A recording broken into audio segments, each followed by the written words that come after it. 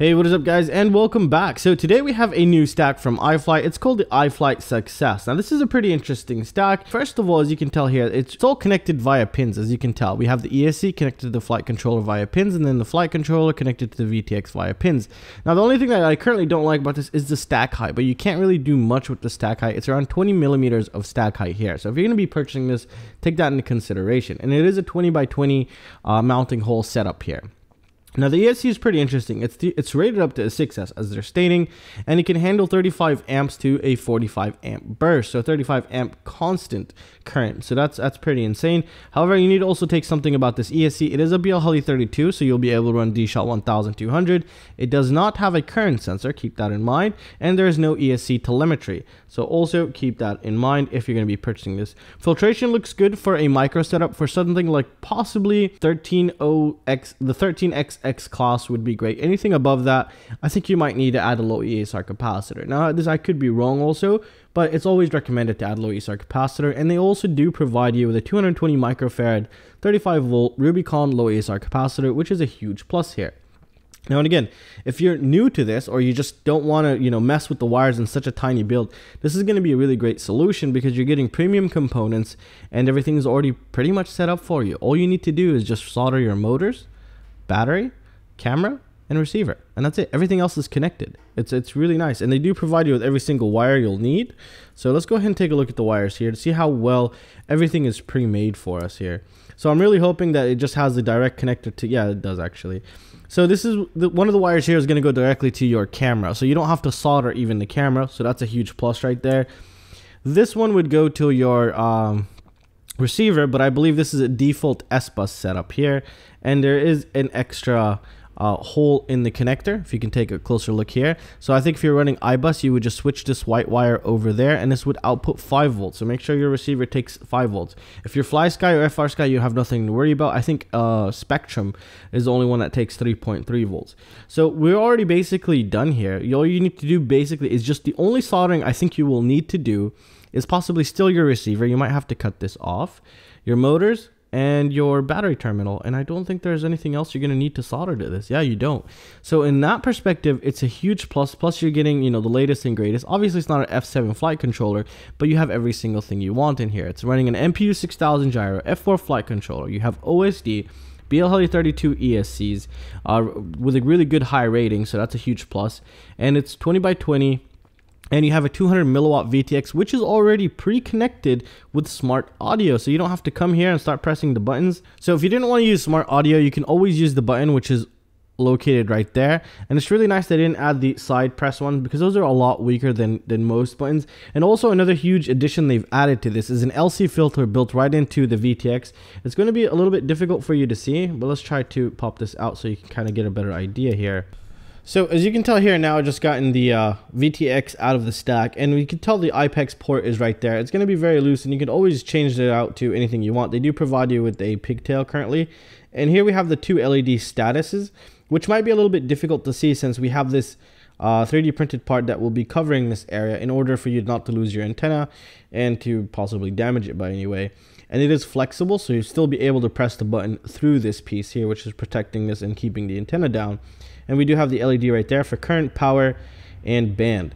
Now this thing is rated up to 200 milliwatts, which is really nice, and it is selectable, and it's running smart audio right out of the box while it's connected through its pin headers here. Now if we take a look down here, this is the area where we have the filtration for the video, which is really nice addition that they've done that here. Or likely have a clean video feed, but even if you did have a clean video feed, it doesn't always mean you do have a clean system overall, and it's always recommended to add the low ESR capacitor, and keep that in mind. Now if we take a closer look at the flight controller here, and when you're taking this apart, you got to just be a little bit careful because the rubber gaskets just tend to fly everywhere, and if you lose them, they don't provide you with any spare, so keep that in mind here.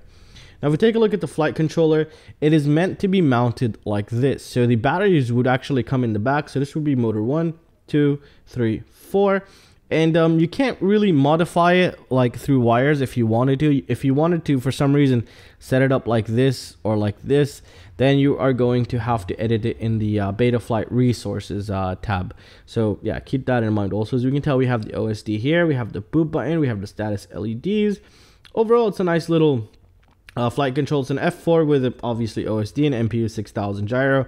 The flight controllers on the bottom. We have the gyro right there. Do we have a barometer of any sort? Nope, we don't really have anything. We do have some filtration going on for it. Those are probably the bypass capacitors. And let's take a closer look at the ESC. So I'm going to continue taking this guy apart, and then we'll take a look at the ESC also. Alright, so now we're taking a look at the ESC. Now the ESC looks pretty good. There's nothing bad I can say about it currently, and I haven't tested it. But again, if you're going to be planning on using this for an over 11xx class motor, I still highly recommend you add the low ESR capacitor that is provided with it. And overall, the filtration looks somewhat minimal, but it's going to do just fine for any type of micro here. You're going to be doing just great, especially with the LC filter built in, and all over there just has some filtration here and there, as you can tell, like in the VTX. So overall, it's a really nice package, especially for someone who doesn't want to solder a lot. And but you just need to take note of the amount of space that it's going to take, because it will take roughly 20 millimeters, but you can add a little extra 3 millimeters or so. So we can say, I would, safely say it'll take around 23 millimeters of stack height. This is what I would currently say, and then just keep that into consideration before purchasing the frame that you will be building this with. But the overall, setup is absolutely simple. As you can tell, it's just plug and play. Add the spacers. Now I wish the spacers just slid on, but as you can tell, I have to screw them on, which is kind of it's because it's a very long. They're giving you metal screws here that'll go through the whole flight controller. So this kind of takes a while to set up, actually. And as you can tell, the assembly is just really simple. But it will take some time to assemble it here with every single thing that it's going to need. And just be careful not to lose any of these pieces, because it doesn't come with any extras or spares here. All right, guys, so final thoughts and my overall opinion on this currently. I think it's a really great stack for a couple reasons. One, it's very easy to assemble. I mean, there's not much soldering needed here. All you need to do is just connect them like a puzzle, and you're just good to go. All you have to do is basically solder your receiver, and you don't even have to solder your camera. So that's really nice. They give you the wire directly you can connect it to most of the cameras out in the market, so that's just really a huge plus. And just motors and the battery pad, that's all you really have to actually solder to this. So it's really nice, and you get premium components, so that's also a huge plus here, that you're getting the premium components. For example, a BL32 ESC, an F4 MPU 6000 gyro, and a selectable 200 milliwatt VTX, which is already connected via smart port, so you really don't have to do much. Now, the only things that I wish they added extra was a current sensor and possibly ESC telemetry.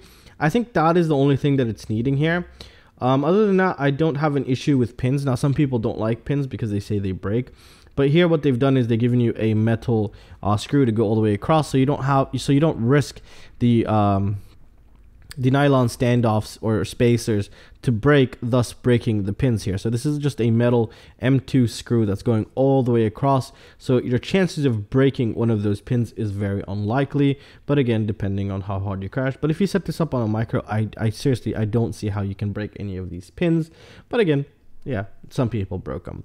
For me, I haven't broken a pin to this day. But overall, the overall execution, the build quality, just everything about it is really nice. So if you've used this, please let us know down in the comment section. I'm very curious to hear how your experience was, and I'm sure others will want to know also.